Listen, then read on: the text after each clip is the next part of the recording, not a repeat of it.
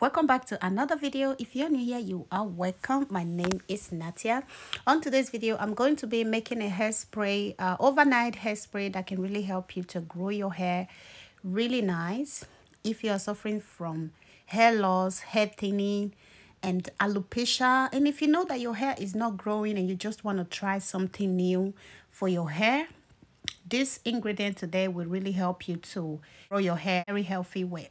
But you all know that you have to be consistent. So basically, I will be listing all the ingredients that I use in the description box.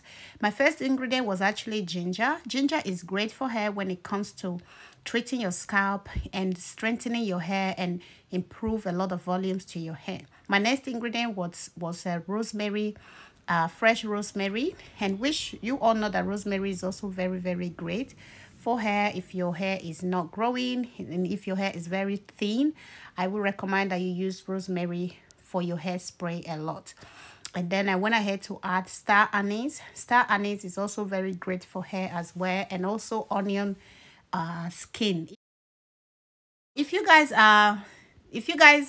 don't like to be using onions for your hair a lot, which onion is really packed with a lot of nutrients when it comes to growing your hair, you can obviously just be using onion skin. Onion skin or onion skin is really great as well. You have a lot of nutrients when it comes to growing your hair. And the good part about it is it doesn't smell if you add it to any other ingredient.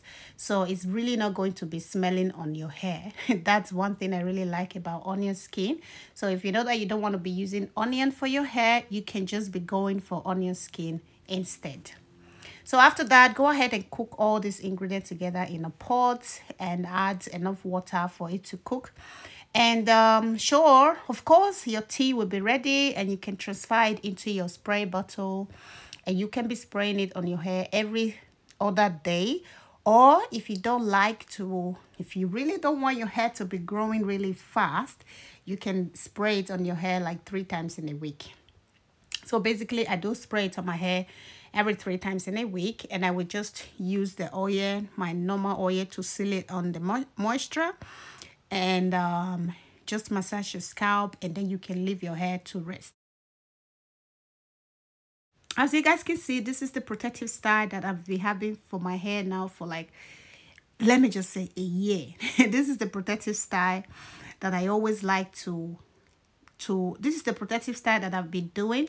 So if you guys have a braid, you can use this hairspray for your hair and you're not going to have any smell, any bad smell at all, because ginger doesn't smell like that. So ginger actually have its own smell, but it's really not like garlic or onion. And the other good part is that the onion skin does not really give you any smell with this liquid. So you don't have to be worried about anything. So if you have a braid or you have a twist or you have any hairstyle that you have, which is maybe with wig, it's going to be a little bit difficult. So you can still be using this liquid to be for your hair like 3 times in a week to massage your scalp the way I'm just doing right now. So try and massage your scalp. And after 2 weeks, you can rinse it out. Or you can just wash your hair like this. If you don't want to take down your braids, you literally can just wash your hair like this with the braids, and you can still be spraying the liquid on your roots. So using all these natural ingredients, you all know that can really help you to grow your hair. You just have to be consistent and you have to know how to manipulate your hair. As you guys can see this moment right now, my hair it was on twist, and even before I braided the hair, I already combed everything. But still, if my hair stays for more than 3 or 4 days in a braid or a twist, it can actually just stick together again. If you guys have this type of hair, 4C hair is really not easy to maintain, to be honest. I have learned a lot with my hair. My hair can really stick together in 1 minute. Like, it can literally stick together. That's the reason why before, like back in the day, I always think my hair was not growing. It's just that I didn't know how to manipulate the hair. So I went ahead to buy a lot of combs just to be combing my hair. As you guys can see, I do have a lot of combs, guys. Okay, when it comes to my type of hair, I try to change combs every single time. But unfortunately, all these combs, I think it's only 2 of them that works for my hair. The rest is not working. If I use those combs for my hair, I'm gonna end up breaking out my hair and just, you know, damaging my hair. So this one that I'm using right now is the one that really works for my hair. And what I always do first, I have to use my finger detangling and spray more liquids and use some more conditioner on my hair, and then I can go gently with a comb like this to take out all these you know, tangles that I have inside.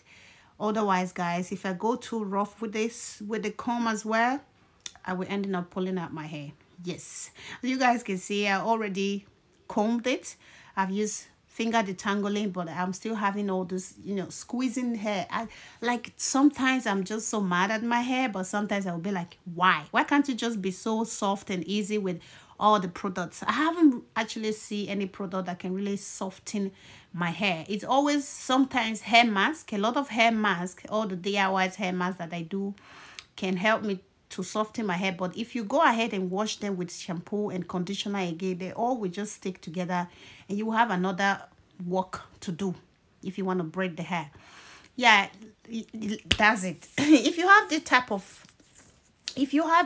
of hair, this type of falsy hair that always sticky together, that you sometimes you don't even know what to do with the hair, let me know in the comment section. And also, this type of hair, they do need a lot of attention. Yes, they actually need a lot of attention.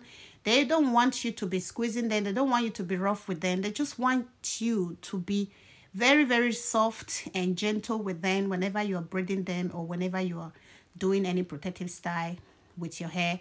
They actually need a lot of attention. So if you have this type of hair, you have to be gentle with anything that you do with your hair. If you go with the wrong comb, you're going to end up breaking out all your hair. You will be having patches in the middle.